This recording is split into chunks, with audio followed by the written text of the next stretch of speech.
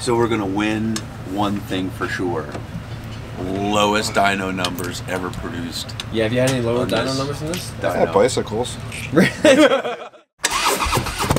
A few months ago, through a series of strange circumstances, I tracked down the exact motorcycle that I learned how to ride on. Not only did I find it, but the owner gave it to me because it had been sitting for 13 years and no one wanted it. It had been deemed not worth fixing.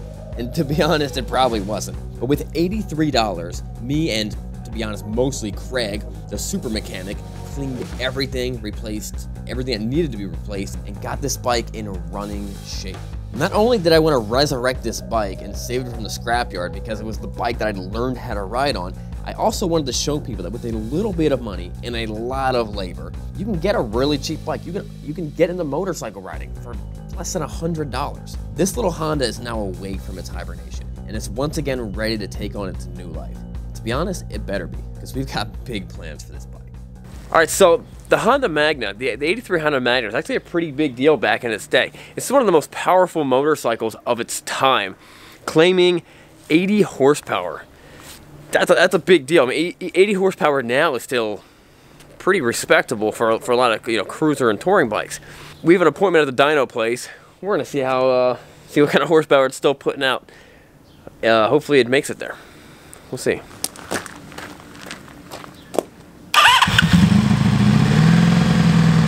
All right, so here's the deal.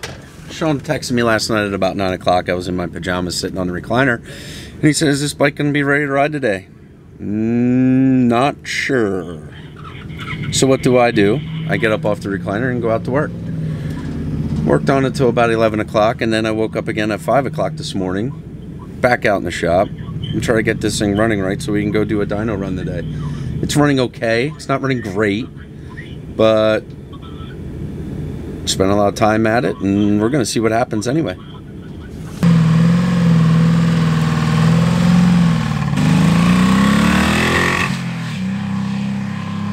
This thing is running awesome.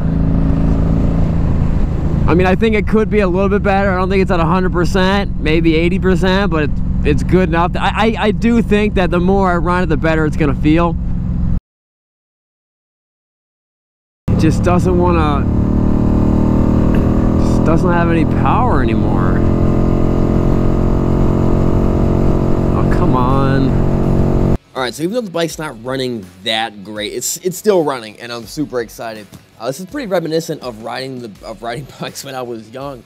My bikes rarely were perfect. They were never perfect, and they rarely ran 100%. But I was still on two wheels. There's so much to love about this bike. I'm hoping it starts to run better. It really feels like it's not getting enough fuel. When you stop and sit for a little while, it seems to run better for the next couple hundred yards, but then after, when you get on for a little while, it seems to bog down. I'm hoping that the dyno tech is cool and kind of lets us tinker with it and kind of works with us, because this bike is probably one of the crummiest bikes he's ever seen on the dyno. But the best thing about it is, this is motorcycle riding. This is part of riding bikes. This is part of the fun. This is part of the movement. This is part of the culture. And this is part of the experience. If you never froze your hands and legs off on a motorcycle that you weren't sure was gonna make it to your destination, I'm not even sure if you ride motorcycles.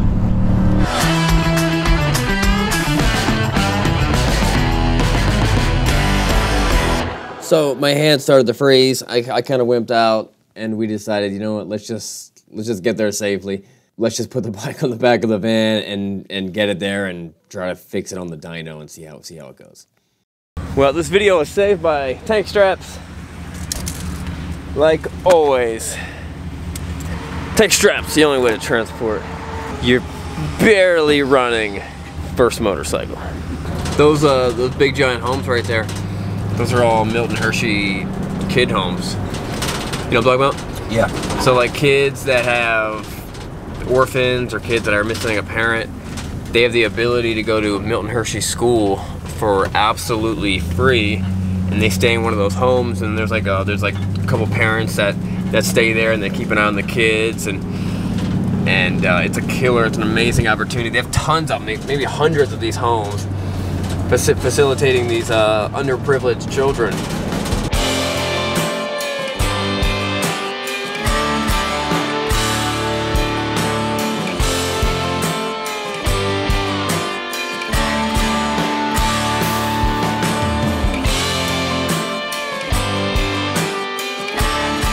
So this thing sat for about 13 years.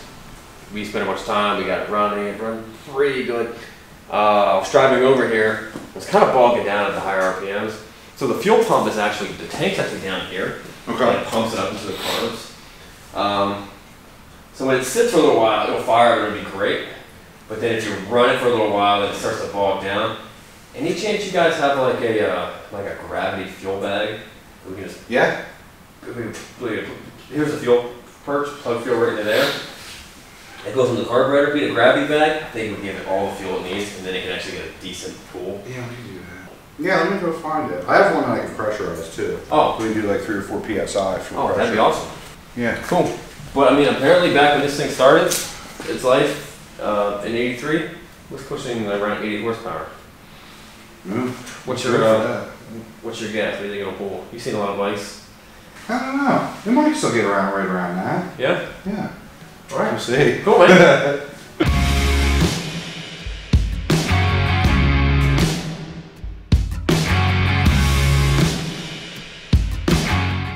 When I was in school, we had a dyno class, and it was sponsored by Suzuki and Yoshimura. It was a lot of fun.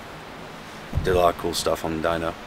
So he couldn't find the coils. The coils are under the tank. We're going to pull it up. He's got to connect to it. Why does he have to connect to the coils? He wants to get an RPM reading. Oh, okay. I mean, you know, sometimes you might feel like you take a bike like this to a Harley dealership, and you're going to be like, oh, it's some stupid, you know, not a Harley, and they don't care about it. He's treating those great. Yeah. Bike guys are bike guys, He's super excited about it, so Clean signal. I wonder if that was pinched. Your vent line. Yeah. That would definitely mess you up. Yeah, look at that right there. Shoot. That would make sense, but we're not getting the right amount of fuel Yeah. into the bike. Dude, that's a couple that might be horsepower. the reason. That might be what's going on. What do you ride, Brandon? I got a 2000 Super Glide Sport. It's actually upstairs. I gotta do just some like general maintenance stuff, fixing it. It was upstairs? Yeah, we got mezzanine up there. Oh, cool. Yeah, right now I probably got, I don't know, 5 or 6. Usually it's just damaged bikes that go up there. Yeah. Super Glide Sport, that's a fairly rare bike, isn't it? Anymore, yeah. Yeah.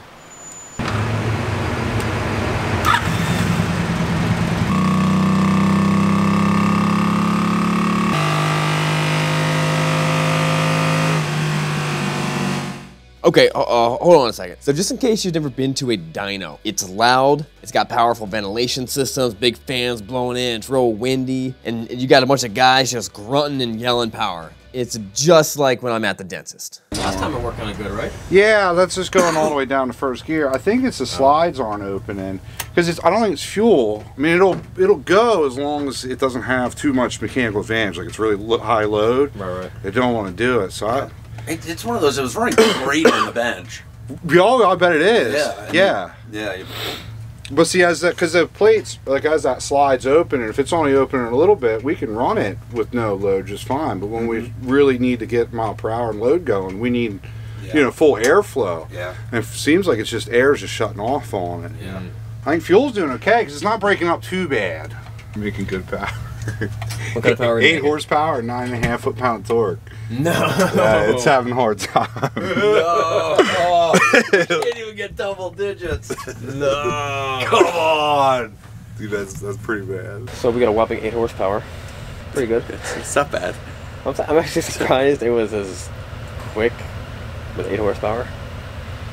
8 horsepower compared to 80 horsepower is a big difference. So we're gonna win one thing for sure. Lowest dyno numbers ever produced. Yeah, have you had any lower On dyno this numbers than this? Yeah, bicycles. Are you serious? You got to put bicycle on here? Yeah, manpower. What'd you guys get? We got like 10. 10 Double digits. No! Oh, come on! Rubbing salt in that wound, man. Oh. All right, so right now it seems like the slides are not opening up completely, which is not letting enough fuel and air into the cylinders. So we pulled the 2 easiest ones to get to because it's a V4. Some of them are hard to get to. We pulled the 2 easiest ones out. They actually look pretty good. We put them back in. We make sure that they're seated properly, and we're gonna try to do another dyno run. See if we can get some more horsepower. At least something more than 8 horsepower. What's the most horsepower you ever pulled on this dyno? I don't know if we ever had, way back when the destroyers were going, I think that was on here, and that made like 156 horsepower. Oh, really? Yeah, not a whole lot. We don't get a crazy amount of like exotic build stuff. It's a lot of just normal builds and budget stuff. Some potential. There's been some bikes on here that have had crazy potential, but they ended up being like show bikes. You never had any sport bikes on here pulling 200? Yeah, we did a couple. We had a couple back in the day, ZX10Rs. Yeah. That some of the other technicians had. They did pretty good.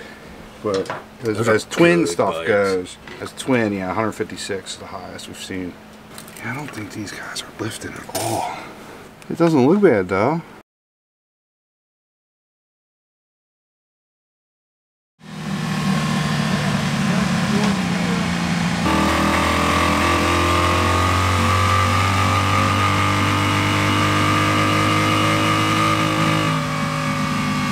Now, I think we got 30 horsepower on that one that actually pulled. Oh, 30 horsepower? Yeah. We're still shutting down way too early.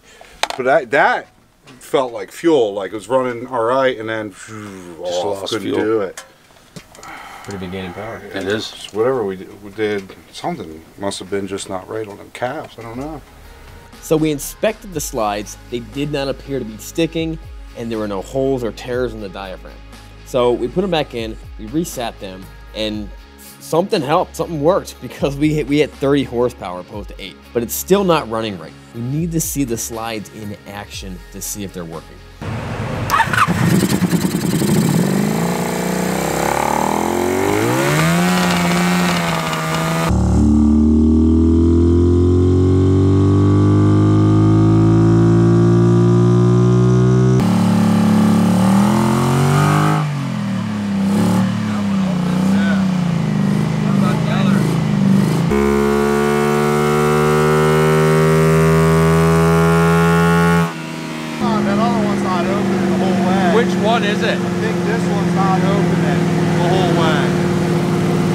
So we confirm that not all slides are opening up all the way.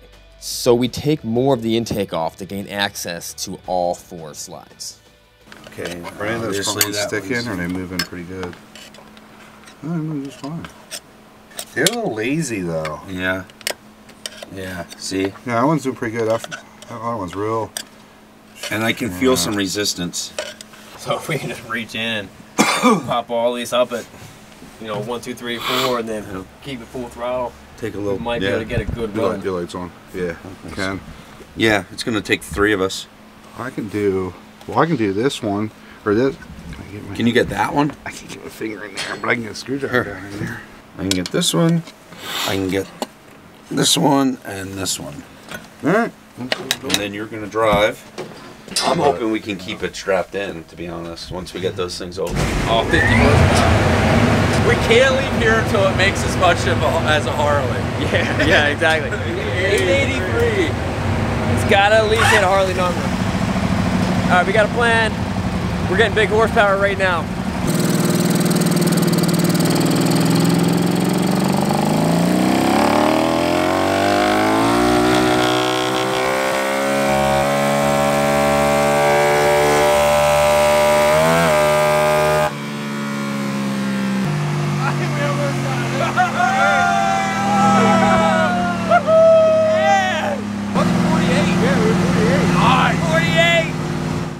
It was great working with Brandon from Appalachian Harley Davidson. He was a super cool guy and really knew his stuff.